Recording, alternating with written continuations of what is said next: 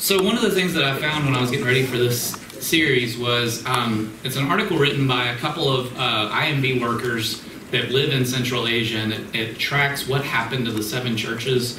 I think this is on our church's Facebook page. If you want to find a copy of it, and if you're not on that, in that black hole, then I'll send a copy to Susie, and you can message her, email her, and she'd be glad to send the link to you. And Pergamum, it's interesting when they give them their comments about it, because one of the things that stood out to them, there were a couple of things that stood out when these workers were visiting the ruins of what's now the city of Pergamum, ancient Pergamum. One is that the center of it was the throne of Zeus, which is where scholars think Jesus is talking about, where Satan sits. The other that was kind of surprising was that one of the Turkish townsfolk that they ran into was very gracious, very hospitable, and said, "Oh, you're Christians? Oh, we see a lot of you all. You come through here like Muslims go to Mecca because you think this will score you points with God." And it was just kind of sobering to think about that. Oh, wow, are they making these pilgrimages to try to score points with God? But also, as we think about it too, we look at the reality that where these churches were planted and thrived is no longer that way. They talk about that they know of a handful of Christians that live in the city, but no organized churches. And so as we're looking at this, it's sobering to think about, but it's also just a reminder that God has never given any one particular local church an eternal timeline. We're all on a life cycle. We'll rise and we'll fall because no one local church is guaranteed for all of eternity, but God's kingdom is. And so wherever a church falls, another one comes to take its place. Well, okay, for those of you that have lived in a cave, what's going on next Sunday? Super Bowl. All right, so we're going to do an informal poll. Who is Team Kansas City Chiefs? Yeah, the Wallers. Team 49ers? Okay, my sister lives in the Bay Area. Team, we're just glad the Patriots aren't in it. Yeah, there's a few. Team halftime show? No one's tuning in for the halftime show? Team commercials. Yeah, there's usually a few that'll tune in for it. And what's interesting about it is this is one of the hottest tickets in all of history. And in the Super Bowl in Minneapolis a couple years ago, Abby Cortez was caught by a USA Today reporter in tears. And the reporter was doing what the media does. They're covering the game. And this was outside the stadium, and they happened to see her crying and said, "What's going on? Would you mind telling me what happened?" And she said, "Before the game, we spent $2,800 for a pair of tickets. And right after kickoff, the value of those tickets plummeted, but they still needed 2 more, so they spent another $1,500 tickets to the game for 2. So 4 tickets for, help with math, about $4,300. The problem is that when they went to the gate to get into the stadium, the tickets were fake. Oh, I know, you just think about that, how much that hurts. And they were all fake. And here's the thing, is that no matter how sad the story was, no matter how much they tried, how much they cried, how much they pled, a fake ticket won't get you into the game, no matter how hard it is. Cortez and dozens of others that were interviewed for this article had all been duped by the ticket scalpers, and they weren't going to be let in no matter what. See, the one who hosts the event determines the validity of a ticket, determines whether or not it is real or fake. And that's why whenever you go, they don't just look at it and tear it and go, "Welcome." They check it. They check the date. That's happened to friends of mine in the past, where they thought they were buying tickets from a scalper, and then the scalper was selling them an old ticket that looked like it. It was an official ticket, but not for that week's game. And so they'll check it, they'll check the date, they'll check the opponent. Some of them even do a barcode. And we learned this when I went with a friend of mine to a Rays game. You go in, they scan, and they do all this. We do this with Disney when we go. When we go to Disney, we don't just have a little pass in our pockets that says we have tickets. It looks like this. See, and they can scan it and they can look. Not only that, do we have to scan our wrist and then our fingerprints? And y'all know the biggest challenge there? Remembering which finger we selected. And so it's like, did I do this one? Did I do that? Which one was it? It's the right hand, so we came up with a code of how we remember. It's our put whatever hand our watch is on, the opposite thumb. That's how we had to remember. And they do all of this to validate so that it is proven who you are. And that's what we're going to look at with the church at Pergamum. A lot of this has to do with the idea of tolerance, but at the end we're going to see that this is a glimpse of what it means for us to have the ticket, the entrance ticket. This was a church where tolerance existed, where lines between truth and error were blurred. And I just want to make a side note on this one. When I'm thinking about tolerance, I'm thinking about this and how the way our culture today uses it, not how the word is historically been used or meant. Tolerance as a virtue is closer to the idea of long-suffering, endurance, putting up with. A couple weeks ago when I was writing this, I was going through this phase where I kept forgetting to turn off the iron after I got done ironing a shirt. And I'd get a text or a call, and this is not how that call would go. Hey honey, I just want to let you know the iron was left on. But don't worry, it's okay. Doesn't matter if the house burns down. You freely expressed yourself by forgetting to turn the iron off. It was tolerated because I wasn't strangled. That's how I know that Carrie tolerated it. It was, you forgot to turn the iron off. Oh, I'm sorry, I forgot. It's okay, we just don't want to burn the house down. That's how the conversation went. That's called tolerance. Tolerance is the thing that parents do when they're exhausted and they look at each other and go, do you just want to survive tonight? Yes, we'll go get McDonald's. You don't get McDonald's because it's delicious and nutritious, or even that it's real food. You do it because you're exhausted, and especially those of you that had children, you go, oh, I remember those days, and you just get by. You buy yourself a night so you can meal plan later. That's what we're thinking about when we think about tolerance. But the way tolerance is used as a virtue now is that it is the unescapable virtue of progressive secularism, where tolerance is not just putting up with, tolerance is giving active assent, condoning, or endorsing, so that the only thing intolerable is not tolerating something. Doesn't matter if it's true, healthy, good, or right, it is to be tolerated and not just put up with, but endorsed. And so that's what we're going to look at with the church at Pergamum. The church at Pergamum is a distinction from the church at Ephesus. The church at Ephesus was a church that knew and did, but they didn't have love. And that's where we got into that whole first one about the loveless orthodoxy. But the church at Pergamum was one that had love and doing without truth. Pergamum allowed for error to be taught and lived within the church, and Pergamum de-emphasized a doctrinal clarity or certainty. So that's why it's important for us, and that's why our big idea this morning is that the validity of our salvation is confirmed in our theology and in our lives. And that's what we see from the church at Pergamum, is this confirmation, the validity, this sealing, this affirming of our salvation in what we believe and in what we do.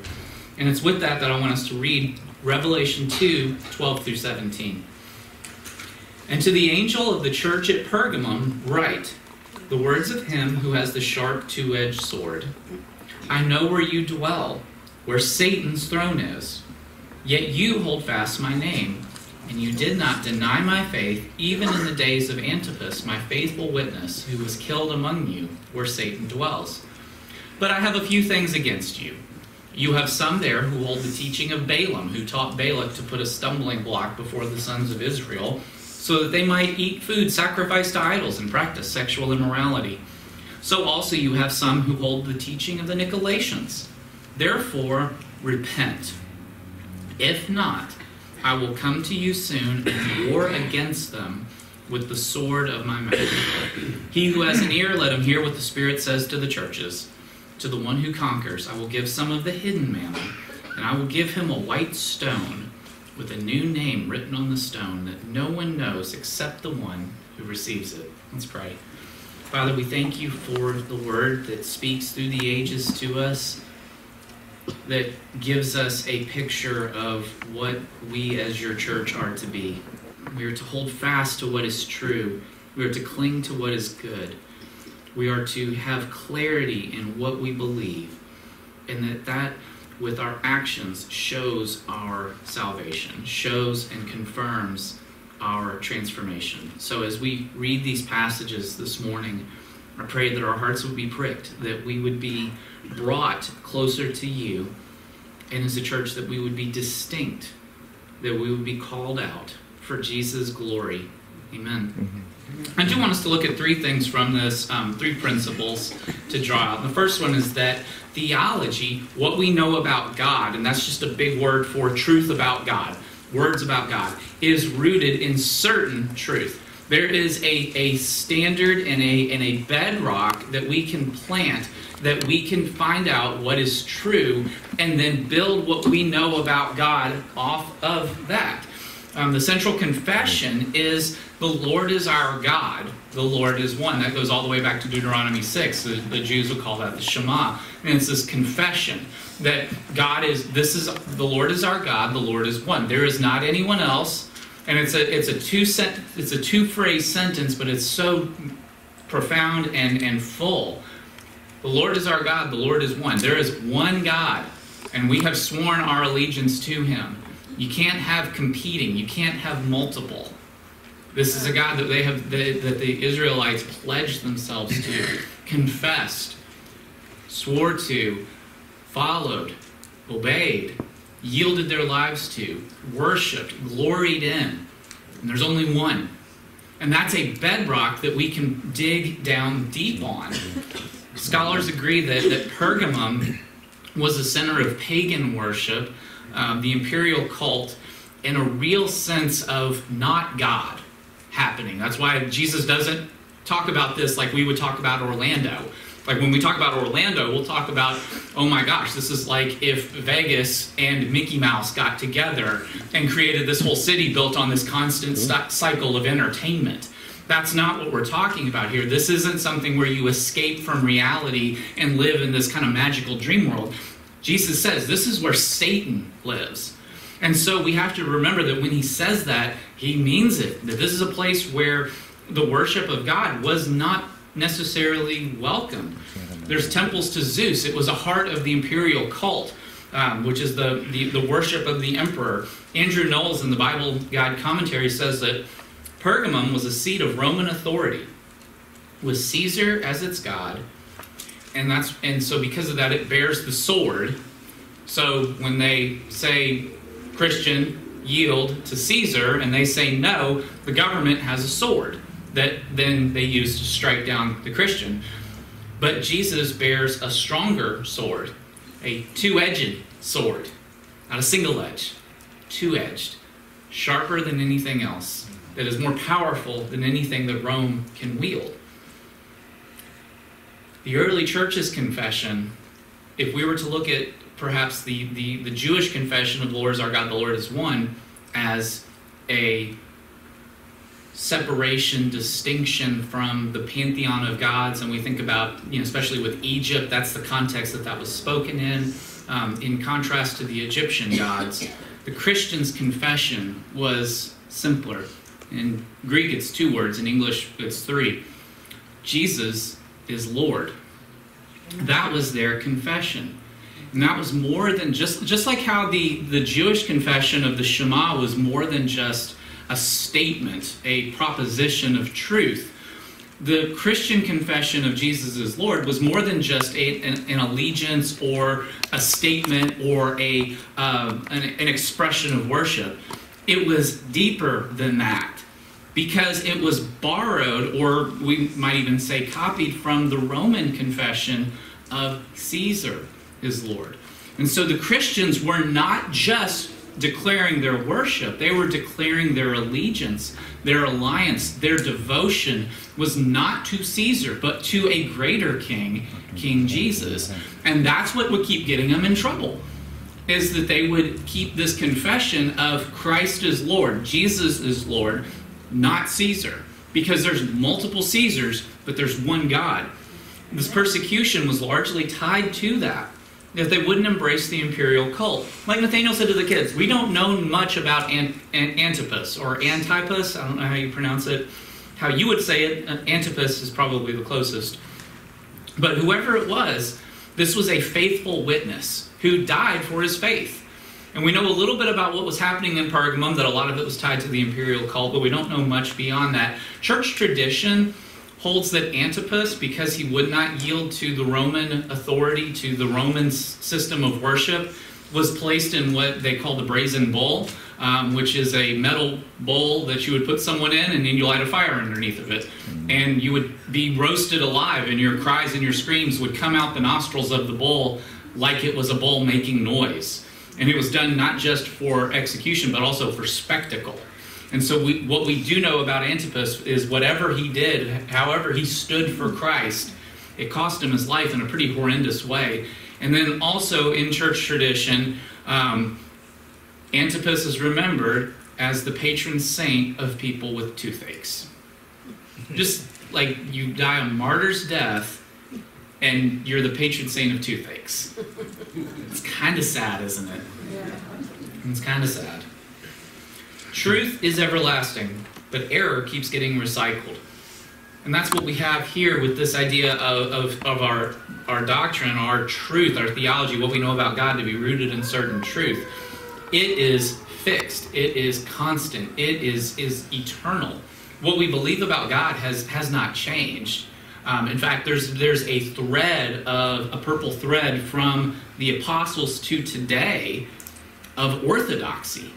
That if we were to go to an ancient church, we were to go to a first century church, their doctrine, what they believed about God, Jesus, the Holy Spirit, salvation, Scripture, would be virtually unchanged. It's been nuanced a little bit because we've been able to figure out and translate. We're not reading Greek, we're reading English, so we've been able to kind of expand our understanding of what God had said. But if we get down to brass tacks, there's really not a lot of dissimilarity between us and Christians who have lived for 2,000 years. And that's an amazing thing when you think about it.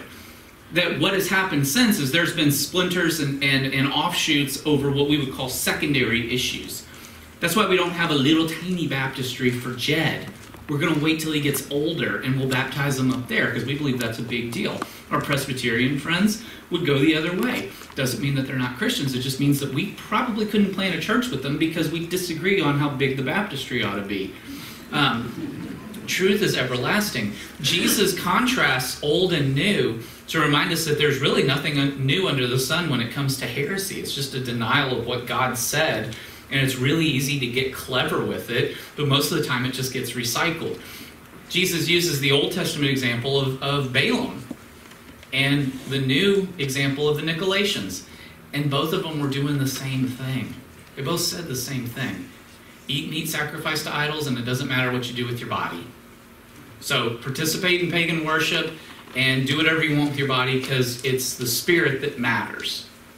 And that's Gnostic. That's what we would say is heretical. It does matter what we do with our bodies. Our bodies are a temple. It does matter what we do for worship. And so it's getting recycled. The Arians from the 3rd and 4th century are recycled today as Jehovah's Witnesses.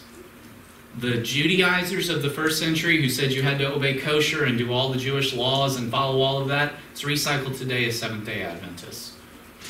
The modalists who thought that God only existed at one time in one form, it's just being recycled as T.D. Jakes.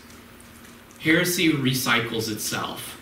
It tries to be clever, but it can't duplicate itself.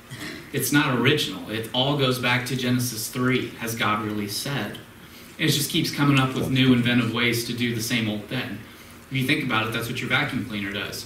You can buy the biggest, fanciest, most important vacuum cleaner. You could drop $1,000 on a vacuum cleaner. But what's it going to do that the $50 vacuum cleaner does? It's still going to suck up stuff. That's all heresy is. New heresy is just an improvement on the old heresy. But our lives are then marked by steadfast obedience. So not only does it matter what we do, what we believe, but what we do with what we believe. For the church at Ephesus, it mattered because they believed the right things and they did the right things. What was missing was the motivation. What was missing was the fuel behind it. They did the right things because they loved truth more than they loved their neighbor. For the church at Pergamum, they loved their neighbor more than they loved truth. And they did the right things. They stood firm during tribulation. They stood firm during persecution, but they missed the point. What matters isn't just what we believe, but what we do with what we believe. Pergamum was the church that did and loved but didn't know. Ephesus was the church that did and knew but didn't love. Pergamum stood firm during its trial, refused to bend the knee. So from outside threats, they stood firm. They withstood the trials of temptation. They lived and worked and met and worshiped where Jesus said Satan takes up residence. That's really hard for us to comprehend. How that close to this hotbed of pagan worship, of Satan dwelling, that this church remains faithful under fire. They did. They held firm. They held ground. Antipas dies, and they don't give up. They press on. But it was from within that they missed the point. They did really good with the external threats, but what they didn't do was guard the purity of the church inside. The internal was what was missing. If you think about it, this is like if we were to put the fanciest security system on our house where like a fly lands on the front door, it's zapped by a laser, but then the robber is the guy that we invite in.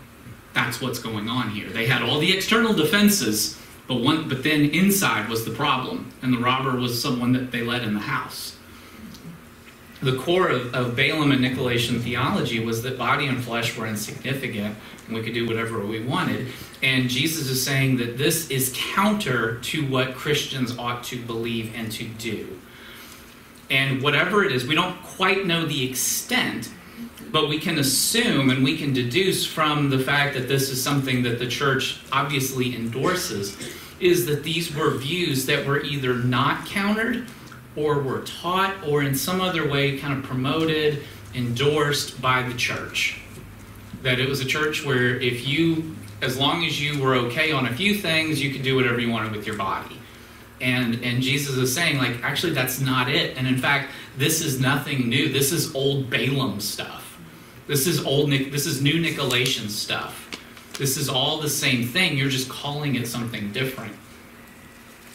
How many flu viruses do you have to have in your body to have the flu? One. Doesn't take much. Because it spreads from within. There's some kind of formal endorsement. They have let the corruption in. You have one cold virus, you have one flu virus, you got the flu. You got a cold. Because it spreads from within.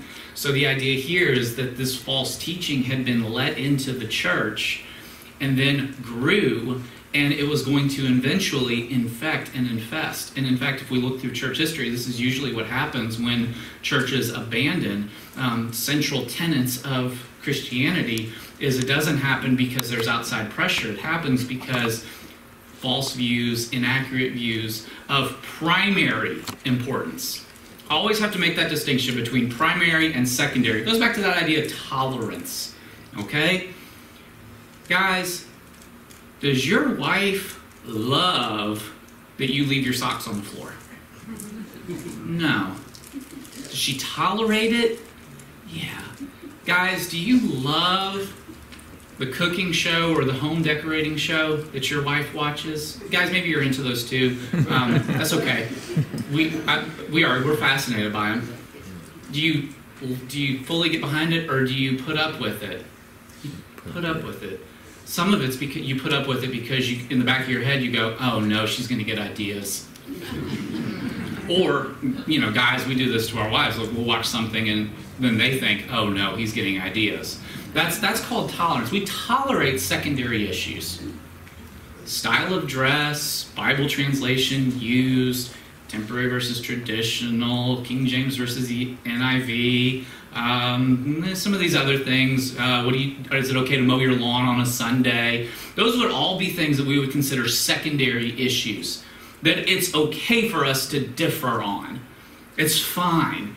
Those are matters of preference and conscience. And I just finished a great book on the role of conscience in the believer's life. Be happy to loan it out. It's got my doodle notes in it. Feel free to try to translate those. God bless poor Susie, because she'll send me something and I'll handwrite it, and next thing I know I get a phone call. What is the third word? I cannot figure that one out.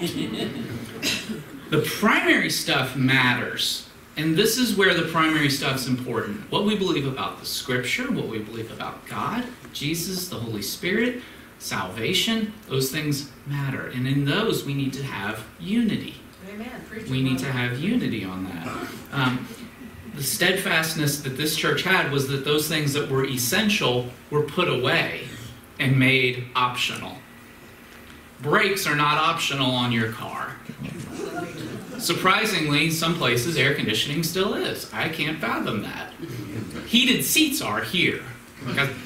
Dad, when we were in Louisville, my dad has heated seats in his car, and I remember we borrowed his car to go somewhere because it had heated seats, and I was like, Dad, can we take your car? It has heated seats. And he's like, what, is 30 degrees too cold for you? Yes. As a matter of fact, it is. Heated seats in Florida are very optional. Air conditioning is not. Amen. Have I beat that dead horse into the ground? All right, great. The issue is how we deal with this is we do it through loving corrective restoration. How we handle this idea of primary issues that become optional or are promoted within the church. It's loving corrective restoration. I'm going to work backwards on that one. Restoration is the goal. I have had people say really dumb things, and I have said really dumb things. Heretical things. I am so thankful that no recordings exist of the first few times I taught Sunday school. I am so grateful for those, because there's probably things that I would fire me over that I said. And I've had people say really dumb things. I've had people recommend really dumb books. And I'll never forget one that someone handed to me, and the words that came out of their mouth were, "You should read this. I've never thought about God this way before." And I looked at him and went, there's a reason why. It's wrong. That's why you've never thought of God like that. The reality is that we're all going to. And when it happens, the goal is restoration. We don't burn heretics anymore. We don't put them on a stake. We don't parade them and throw rotten food at them. But where there is false teaching, it does need to be corrected. And the goal is restoration, not punitive. That's right. I had someone tell me one time that about natural creation, and that we could tell so much about God just from looking around. And it was like, well, yeah, we can, but that's incomplete. Oh, it is? And I didn't just immediately look at him and go, die heretic. Like, go worship nature, you tree hugger. The issue was that it was someone who needed to be corrected, and it was a restoration, because there's no such thing in Christianity as a lost cause. I think that's the thing we always have to remember, is that no one is a lost cause. If anyone was, it would be you, and God would have given up on you a long time ago. But because God didn't give up on you, then God doesn't give up on the person that you think is wrong on something that's a big deal. So there is a restoration that is the goal. Corrective is the process. Look at verse 17, okay? Let him hear what the Spirit says to the churches. God has spoken clearly to us. It has been preserved in Scripture. Is there room for interpretation? Sure, on secondary issues. But you can't read the Bible and go, wow, God didn't create anything. Wow, Jesus is one of many ways to salvation. We can't do that. God has spoken definitively on these primary issues in the Word. That is the voice of the Spirit speaking to us. The voice of God is recorded in Scripture. I'll never forget, I heard someone that said, if you want to hear God speak out loud, just read the Bible out loud. You don't have to worry about listening to God speak. You can just read your Bible out loud.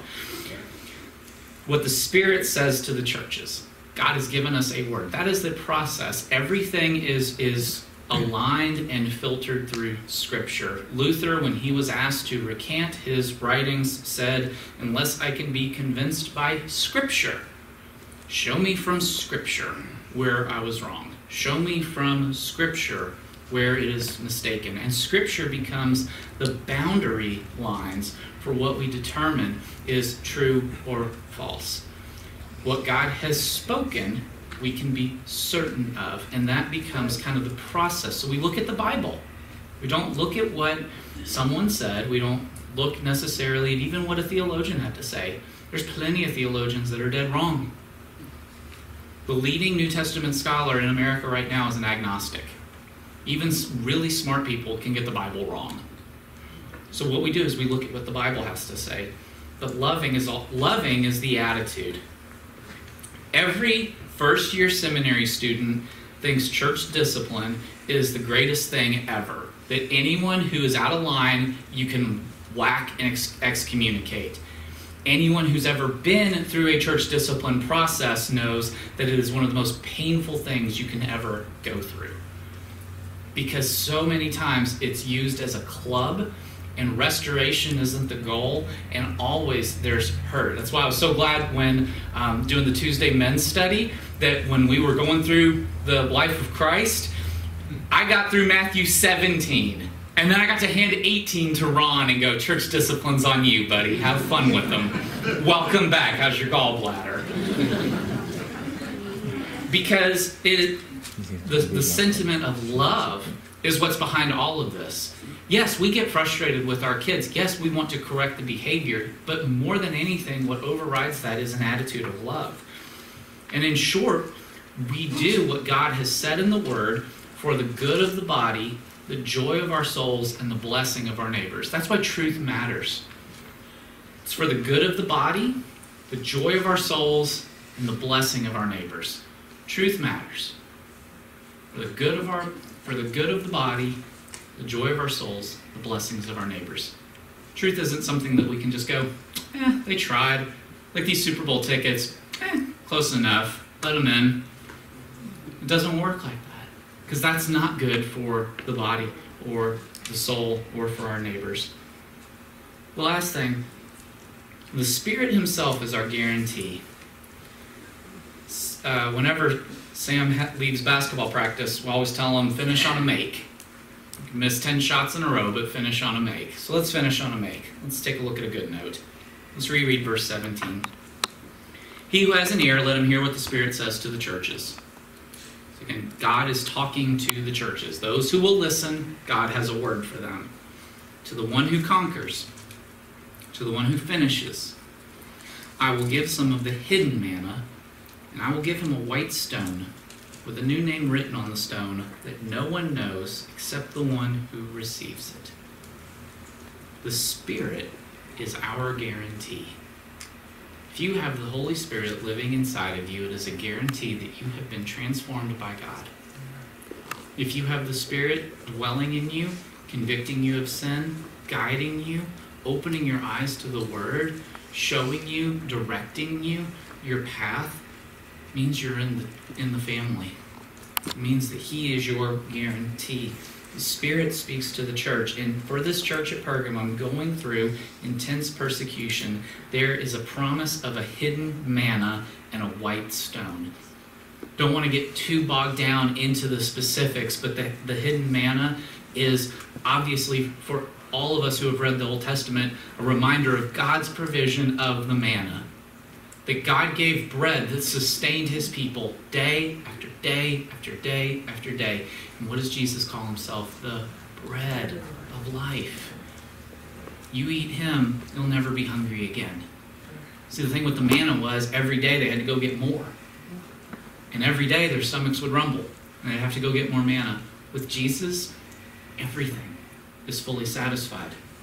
Your souls, your hearts, your longing, your minds, everything is satisfied. There's no need for more because you've been given all you need. Also, the white stone. I didn't know this until I was reading it. That was an admission ticket. And so you think about it. Those were used as tokens to get in or to receive something, and it would bear the mark of whoever it was that gave it out. For Super Bowl tickets, it comes from the NFL. It's got the NFL logo, it's got the NFL barcode, it's got NFL holograms, it's got all of that right there. You go to a Rays game, it's got the sign of the Tampa Bay Rays. Who knows? It could be the Montreal Rays next year. We don't, not for certain. You go to a concert, and it says the name of the band, and it has the barcode. And so when they scan it, they know it is a valid ticket to get you in wherever it is that you're going. You go to the movie theater, they scan, make sure you are in the right place for the right show at the right time. And it gets you in. So Jesus is telling this church, while they're going through persecution, while they're watching their friends suffer and die, clean up the inside. That's the warning. That's the repent. And if they don't, Jesus will deal with them. He'll come with the sharp two-edged sword. And if you think Rome can be harsh, wait till you see what God can be like. That's the warning. That's always what happens in these churches in Revelation. There's a warning. But the finish, the make, is Jesus hasn't left you. And in Christ, you have a valid ticket. Not to the Colosseum, not to the gladiator games, not to the market, but to heaven. And the Spirit is the one who guarantees the ticket. That's better than any kind of Super Bowl that you could go to. It's better than any Final Four, or concert, or anything like that. Christian, in Jesus, you have been sealed by the Spirit. You have been sealed. And you cannot erase it. You can't out-sin grace. You can't out-sin God's devotion to you because God has sealed you.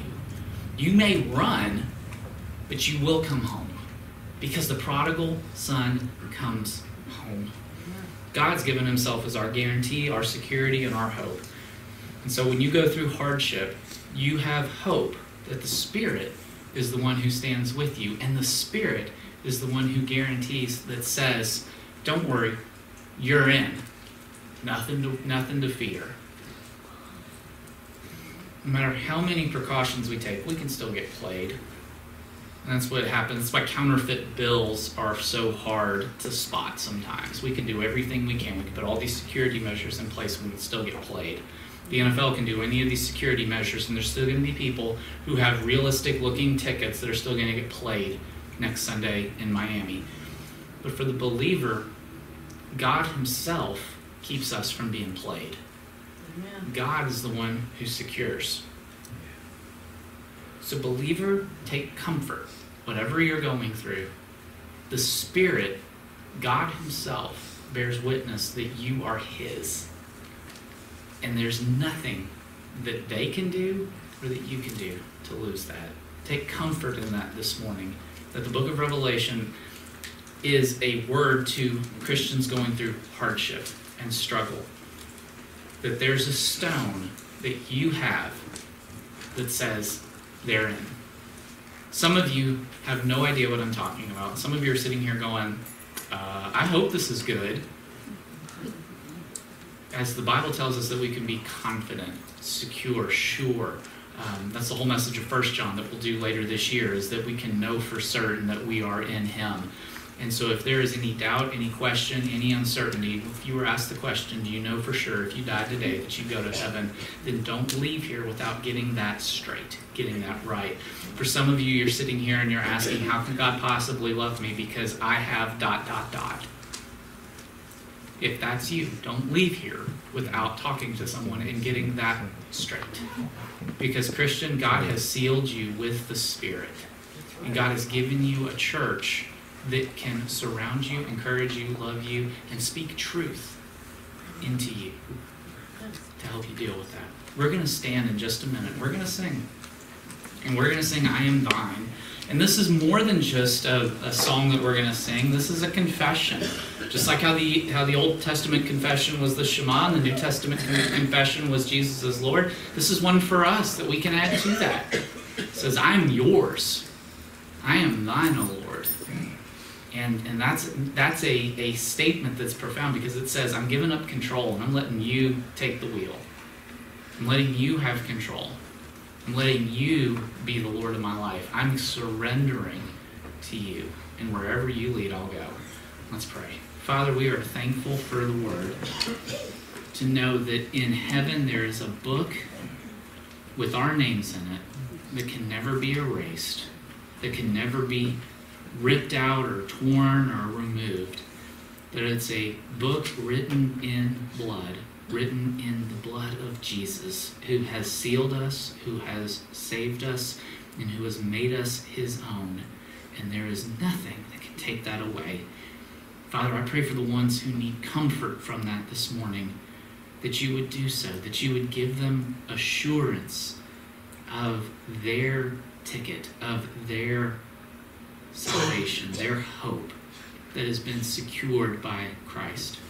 For those who don't have that security, Lord, I pray that you would give them that you would, by your Spirit, give the gift of faith, that they can know you, that they can trust you, or give them a gift of assurance, of confidence that comes. Your word tells us that you didn't give us a spirit of timidity, but of power and of love, self-control. We don't have to be afraid if we know we're yours.